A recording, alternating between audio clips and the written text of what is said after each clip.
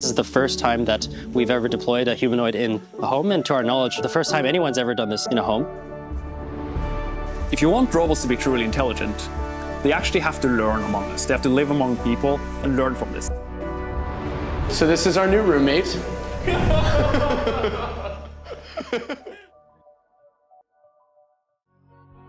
As soon as we finished filming last week's episode with Neo, we didn't part ways.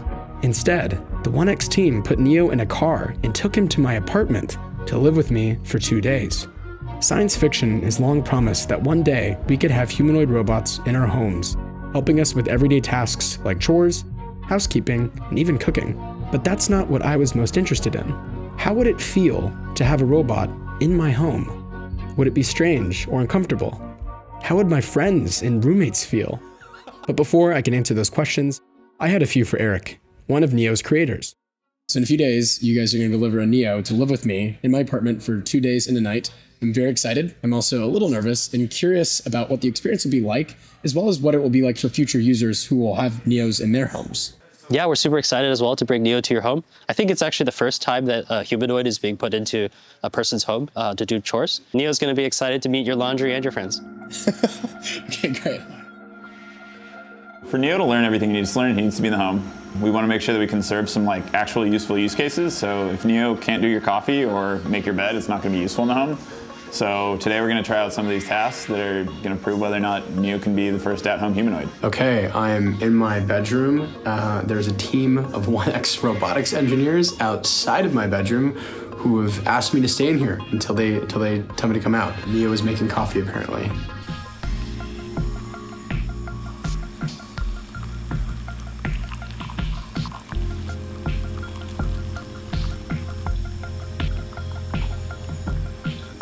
Kevin, can you go get Jason real quick? Yeah.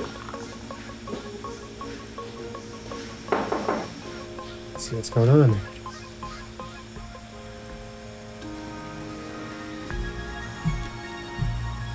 Neo made it. Well, you did he really? You handed it to me. I swear.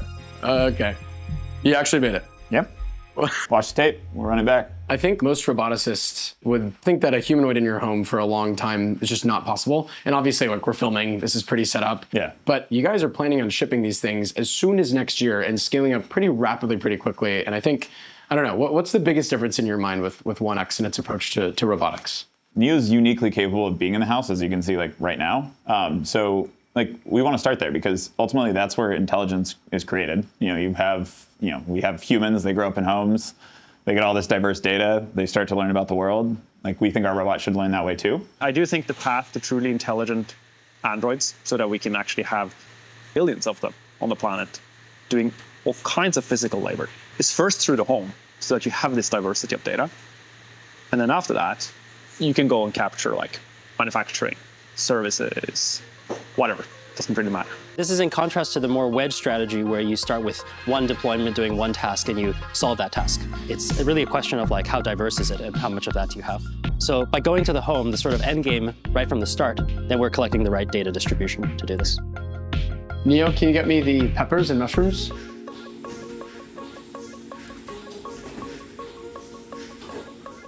Thanks, sir.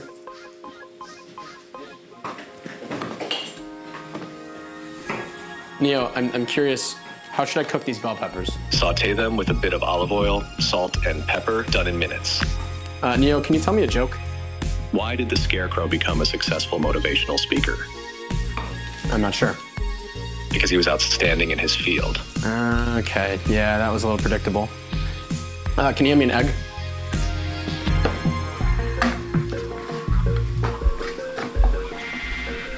Sir. Good sous chef. You're welcome. How long until you think I just talk to you about my problems and hand you the eggs myself? How can we flip this around, We're getting there. But it might be a few more years before robots can handle full cooking duties flawlessly. For now, I'm here to help and keep you company. Maybe someday you'll be able to relax while I do all the work. Neo, can you prove that those eggs aren't hard-boiled?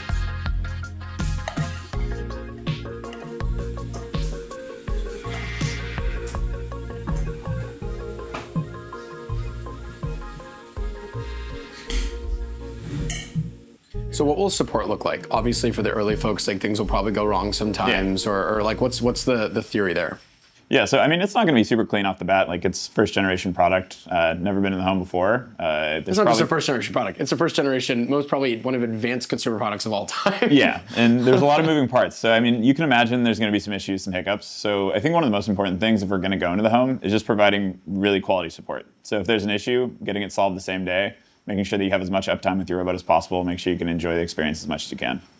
From day one, it sounds like it's not right to expect the Neo will just fully autonomously work for people the moment they get it for the end of time. It sounds like there's still some learning and training to do. The way we're going to tackle this problem is basically by having human teleoperation be a stand-in for the autonomy on day one.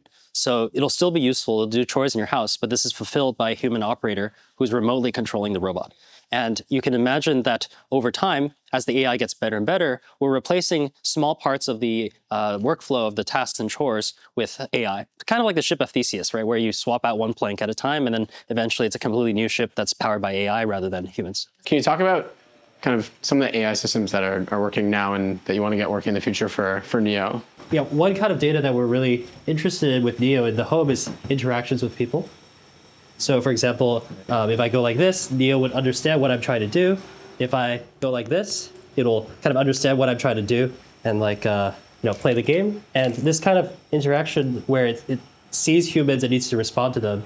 One aspect of body language is just understanding what people want. So if I go like this, Neo should just understand it. I want it to take the wallet. And if I go like this, it should give it back to me, right? So everyday life is full of all kinds of these human interactions, and by having it in the home, you can get robots to actually understand what people want. Cool. All right, thank you, Neo. I guess we'll leave you here. Thanks. On day one, when we deliver the robot, the Neo will basically get a guided tour of your home. So you'll visit your living room, your kitchen, show where the rags are in the closet, and it'll just get a general spatial understanding of your home. From this, we'll train the ability to have it navigate autonomously in your home. And in terms of training the tasks autonomously, what we'll do is that once we have some data with human teleoperation doing tasks, we'll feed that into our data engine, where the robot can now start to predict what the human teleoperator would do for a given chore. With a bunch of these skills, like going to your fridge and opening a fridge and getting a drink out, we'll chain them together using another AI model that will basically allow us to stitch together a very long horizon set of skills. And that can accomplish things like doing some chores or fetching you a beer and so forth. Over time, more and more of these skills will be fulfilled by the AI models instead of teleoperation, and we'll try to phase that out over the course of next year. Lots of thorny questions around AI safety, human privacy, physical safety, and so forth. On the physical safety side, it's really important that the robot doesn't injure people, and part of our mechanical design is based on that principle that we want to make sure it has very low kinetic energy. But even so, you have to be really careful about what you're doing. Passive safety is important and crucial and necessary, but not everything. So, for example, the robot has to learn how to avoid dangerous situations. It has to know how to recover from failures. And it has to know where the no-go zones in a house, for example, not getting too close to the banister so that it might fall off, not getting too close to fragile objects and things like that. That's on physical safety. On user privacy, I'm going to have one of these in my home as well very soon, and I don't want it to see certain things in my house. So as a user, it's really important that the user has control over what the Neo is able to see and what we're able to train on from a capability standpoint. So you can think about it as the user has complete control over what they allow the Neo to see. If you've ever seen that episode of Black Mirror where certain people are kind of masked out by kind of blurred images, that's what we're doing as well, where the user can control what things are blurred out from the Neo's point of view. From a privacy standpoint, it's also important that there are geofences so that the operator cannot go places that the user doesn't want them to go. So it's definitely a very tricky problem, but we're trying to work through ways to solve that.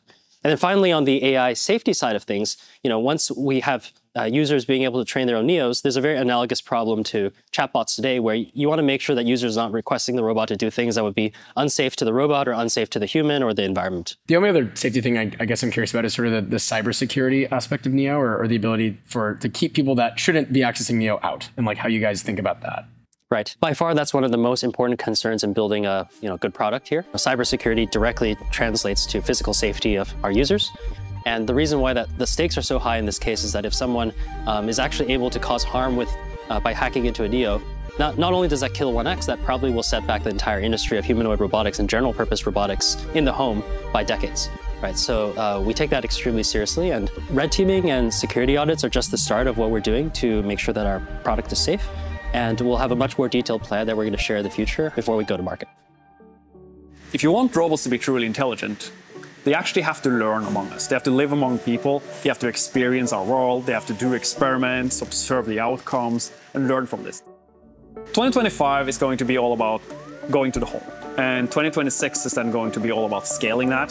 Thousands in 2025, tens of thousands in 2026, hundreds of thousands in 2027, and then millions in 2028. He picked up the egg and handed it to me, and it was just so like, it felt very monumental, I guess. It was a very strange feeling, because obviously like we're filming this for an episode, like there's people with cameras and some of the engineers from 1X are standing by, but I don't know, just it felt like a sci-fi moment becoming reality.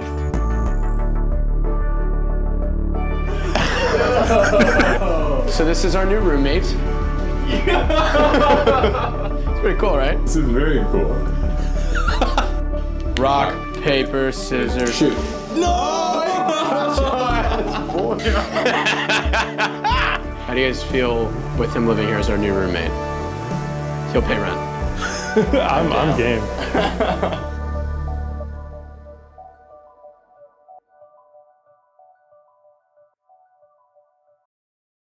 On next week's S3, we're looking at a company that wants to do big things in a small way. And I might get a little wet. This was a very special episode of S3 to film. Everyone involved felt it was a pretty surreal experience, having a real humanoid in a real home for the first time. It's a moment we won't forget, and something we wanted to capture the feeling of in this week's time capsule piece. Thank you for watching episode 54 of S3 and supporting our work. We'll see you next week. But until then, keep on building the future.